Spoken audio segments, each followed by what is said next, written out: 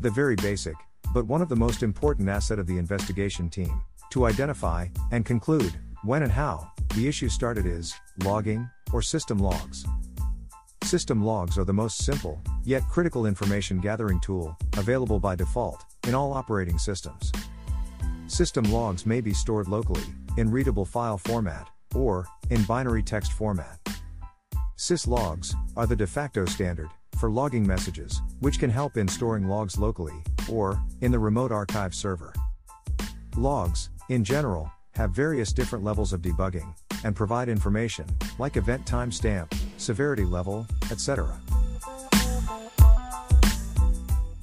Hello, welcome to the next episode of Get Certified Together program by TechnoCoff, your free online knowledge sharing community. Visit our website, www.technocoff.com for more information.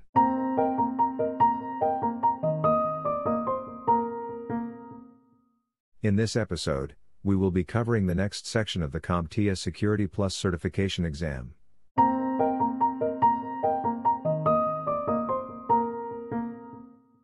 Have you watched an action movie, where after fighting the bad guys, and saving the city, our team of good guys roams around with their loved ones, relaxing with beer and grills? Well, in the real world, someone needs to sit down and analyze what happened wrong in the first place, so we don't face similar attacks again. Maybe in movies, they keep this part for the sequels, which they never make. Who are we to judge, right? Hence, investigation of what happened on the day of the cyber attack, which team members of the incident response team were involved in different stages we discussed in the last episodes. Like, who reported the issue for the first time, who helped in mitigation and recovery, etc. All these questions must be answered with a detailed discussion in front of a neutral auditor. After all, incident closure doesn't necessarily mean it will not happen again.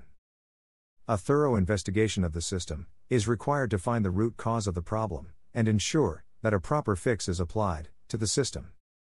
These activities are collectively part of the investigation. There are various tools and methodologies used by the team of investigators as part of this exercise.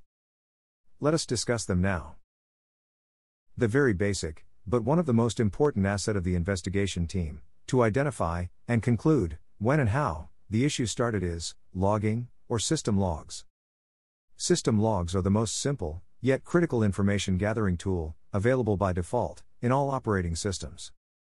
System logs may be stored locally, in readable file format, or in binary text format. Sys logs are the de facto standard for logging messages, which can help in storing logs locally, or in the remote archive server.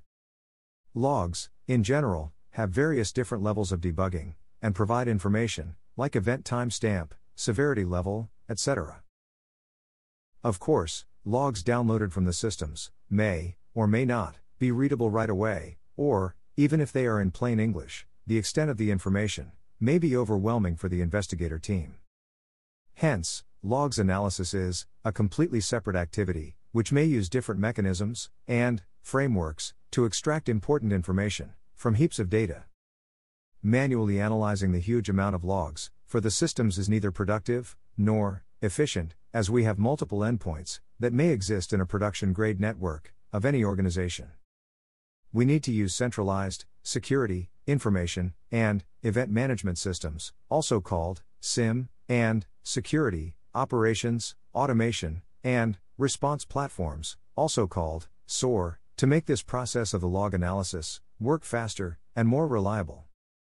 These solutions help in correlating events from different sources and automatically respond to the different scenarios using predefined playbooks. Besides logs analysis, there may be a compliance requirement or customer agreement which binds companies to legally conduct audits of the incident and its aftermath. Audits are often conducted by a neutral company. Additionally, for future businesses, audits are also performed to verify whether all standards and compliance are met by an organization acting as the service provider for their clients. We can have three types of audit reports. First is SOC 1 report, which is prepared to provide assurance to the customers that all standards are met. The second category is SOC 2 reports, which are prepared with detailed testing results related to the service provider, in accordance with the CompTIA triad. And third is the SOC Reports, which is a high-level report of the service provider, in accordance with the CIA triad. It is important to note, though, that not all investigations are of the same nature. We might be dealing with different circumstances and situations related to any incident. Therefore, investigation categories cover 4 different types of investigations undertaken by an organization. The first is operational investigation, which mainly covers technological issues and is fixed internally after finding RCA, or root cause analysis. The second type of investigation is criminal investigation, which covers criminal offenses and is conducted with the help of law enforcement. The third type of investigation is civil investigation, which covers civil disputes between 2 parties, mostly due to contract breaches or intellectual property breaches. And the fourth type of investigation is regulatory investigation, which is conducted by regulatory authorities to ensure standards are met by an organization. All investigations may involve various pieces of evidence, like real evidence, documentary evidence, and testimonial evidence. One of the very crucial aspects of any investigation exercise is conducting digital forensics. Digital forensics involves the collection of digital data from a system to investigate and produces evidence before authorities. The digital data includes everything from the archive files to messages transmitted in the network, and cache information and random access memory, or RAM, and swap memory. Hence, it is important to follow a predefined rule of capturing volatile data first. There are a few key pointers to keep in mind while working on digital forensics. First is file carving. File carving is a data extraction technique used to extract information from a disk. It can help in getting specific information stored on the disk as a file. Another important pointer to keep in mind is, often it is not recommended to start forensic operations on a disk directly. Instead, a snapshot of the disk is taken and then used for information extraction. This helps to keep the evidence unaltered during the whole forensics operation. It is important to understand that data extraction must follow a certain priority. For example, data in the cache memory is most volatile and must be extracted first. Now, when we have a fair idea of incidents and how to perform investigations related to them, various attack and exploitation frameworks are quite helpful in understanding and simulating incidents. Attack frameworks have a detailed description of various scenarios by which an attacker can access a system and exploit vulnerabilities. One of the common frameworks is MITRE, or MITRE's framework. Among various attack frameworks, MITRE's attack framework is the most popular. It is recognized and used by organizations worldwide. This model follows a tabular approach where you can choose various attack techniques and read more about them to understand them better. Another framework is the Diamond Model of Intrusion Framework.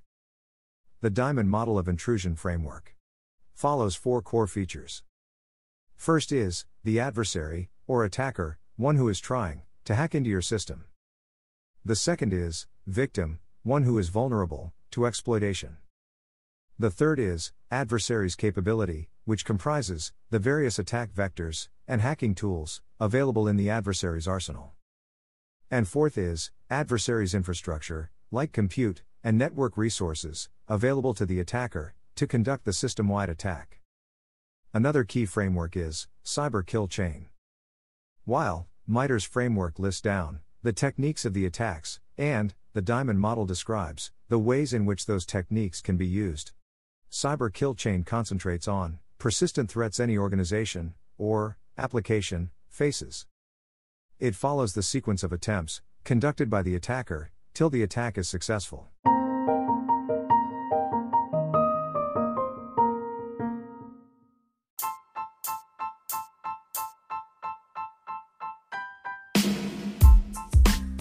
While all these topics we covered in this domain of the exam may seem not as interesting as some of the other domain topics, yet they are important from the exam perspective and for information security in general. This brings us to end of the episode 11 of the Get Certified Together podcast from Technicoff on the CompTIA Security Plus exam. In episode 12, I will proceed to the next and last domain of the exam: governance, risk, and compliance. Thanks for listening.